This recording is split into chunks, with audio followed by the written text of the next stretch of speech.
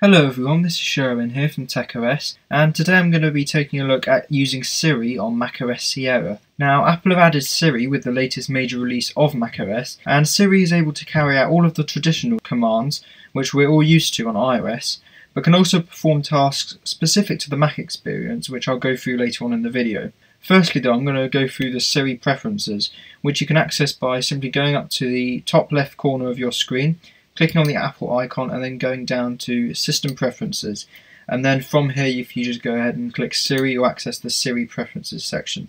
Now, when you first upgraded to macOS Sierra or set up a Mac running macOS Sierra, you may or may not have enabled Siri during that process. If you need to enable Siri, then you can do so by clicking on the tick box over here, but I've already done that, so there's no need to do it at the moment. First, choose the language that you want Siri to speak in. So as you can see here, I've got English. Then you can choose your Siri voice, so you can choose from all the different various accents which you can have that are available for that language.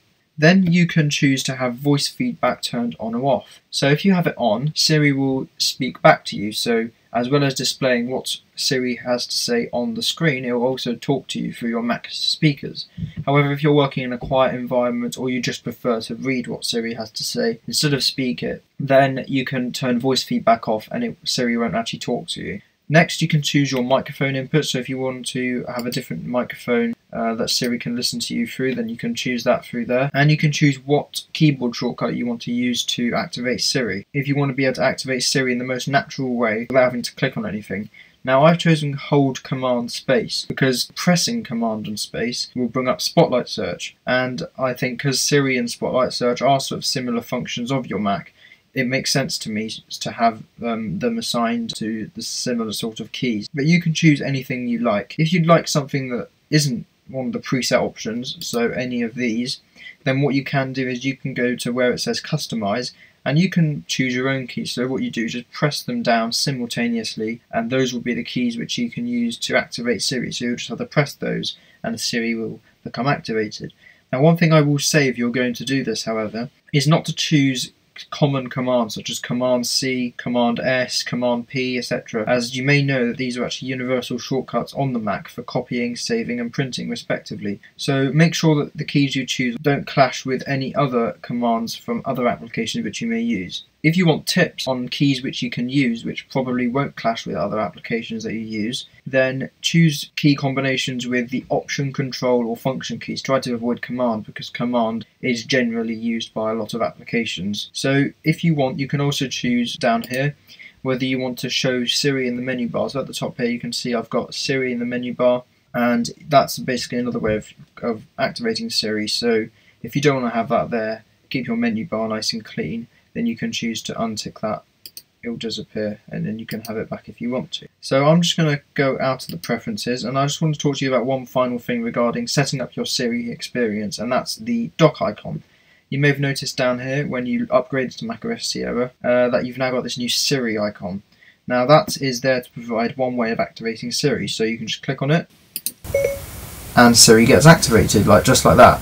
So that's a way of activating Siri if you don't want to have to use the keyboard shortcuts or use the item in the menu bar. However, if you want to keep your dock clean and minimalistic, then what you can do is remove it. Now it's very simple. All you have to do is go to the icon, click and drag it away from the dock, and you'll get a nice sound effect. There you go.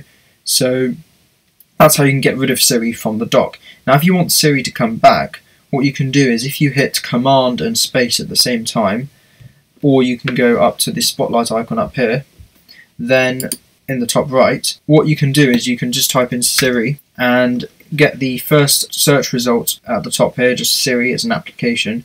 Just click and drag Siri down to your dock wherever you want it, and Siri will be there. So that's how you can set up the activation of Siri. So now we've got this set up and you know how to activate him or her, I'm just going to show you some of the commands which you can tell Siri to complete. So I'm just going to start with the ones you'll be familiar with if you've used Siri on an iOS device before. So to activate Siri, I'm going to use my keyboard shortcut. So for me, I chose hold command and space. So if I just do that now, and I'll go through some of the commands which you can ask Siri. Make the screen dimmer. Okay, this is as dark as it gets. Turn the volume down. Is Bluetooth on? Yes, Bluetooth is on. What song is playing?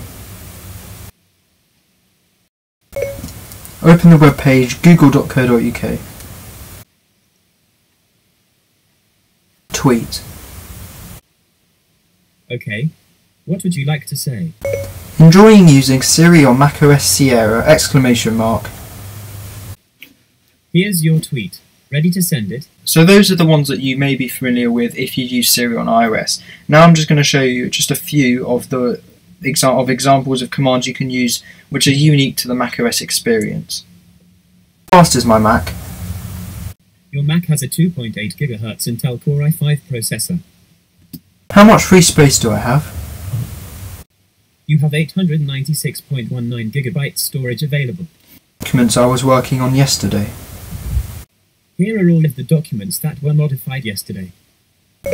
Show me my PDFs in iCloud. Here are all of the PDFs in your iCloud drive. So hopefully you found that helpful in getting used to how Siri can be used in macOS Sierra. Siri is great to finally have on the Mac. He's very helpful for me, and I find that I'm using Siri a lot more now that I've got it on the Mac, because I tend to sit in front of the Mac a lot, and it's nice to have Siri to be able to perform common tasks such as searches on your local disk and on the web, and just to use Siri to perform tasks within applications. But anyway, that's it for this video. If you've got any questions or comments on using Siri, or you're having trouble setting Siri up, or you want just some extra general tech advice for your Apple devices, do get in contact with me using the details that are in the description of this video. Don't forget to like, comment, and you can subscribe by hitting that logo, which is going to be up on the screen in a minute. Thank you very much for watching, and I'll see you in my next video.